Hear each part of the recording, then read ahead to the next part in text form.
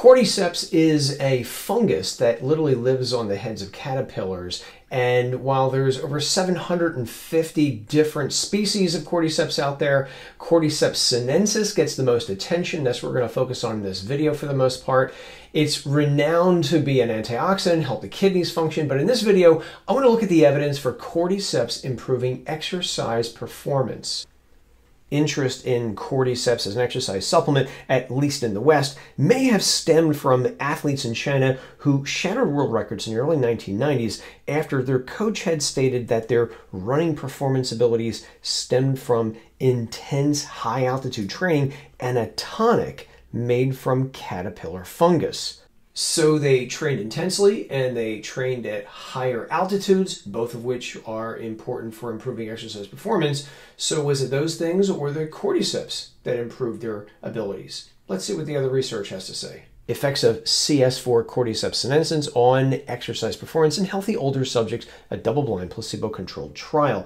So we have 17 people in their late 50s who are given either a placebo or about 1,000 milligrams of Cordyceps Sinensis each day for 12 weeks. After the 12 weeks of taking Cordyceps, the metabolic threshold, which I take to be lactate threshold, increases by about 10%, and the ventilatory threshold increases by approximately 8%, which sounds impressive until you look at the actual numbers.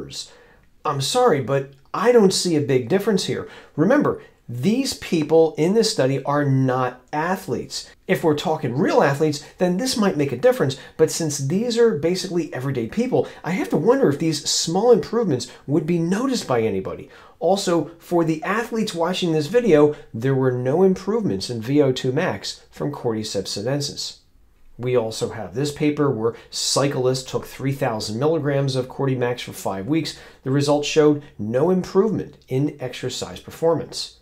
Now, further complicating this conversation is this investigation where the researchers used another species of Cordyceps called Cordyceps militaris, where people in this study used 4,000 milligrams for between 1 and 2 weeks. And the results revealed that Cordyceps militaris not only appeared to improve VO2 max, aerobic ability, but also this supplement appeared to lengthen the time it took for people to exhaust themselves during exercise, both of which of these factors would be of big benefit to athletes. Now, on the downside, however, this study only had 28 people, and even more importantly than that is that Cordyceps was not the only thing tested in this investigation.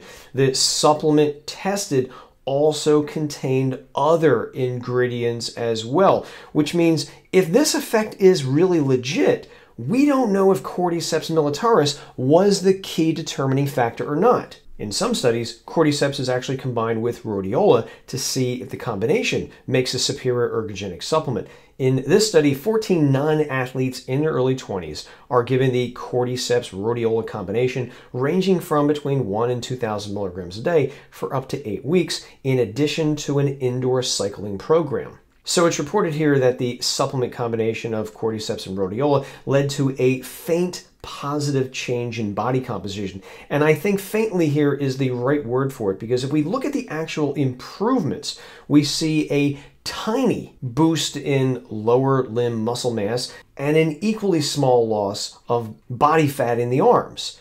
Yes, the changes are clinically significant, but I doubt anybody would notice it. Bottom line here, I'm skeptical of these results until better studies are conducted. So I'm not yet prepared to throw Cordyceps under the bus completely. It may have other benefits, but when it comes to exercise, so far I just don't see it. The research so far that's been conducted shows that Cordyceps does not appear to have any significant effect on exercise performance in athletes. Now, one problem with the research is that I'm not impressed with any of them, to be honest with you. I think better studies need to be undertaken, and I'm looking forward to when that actually happens. But more importantly than the research, you tell me, did Cordyceps help your exercise performance? Leave a comment below and let me know. Until next time, I'm Joe from supplementclarity.com. Take care.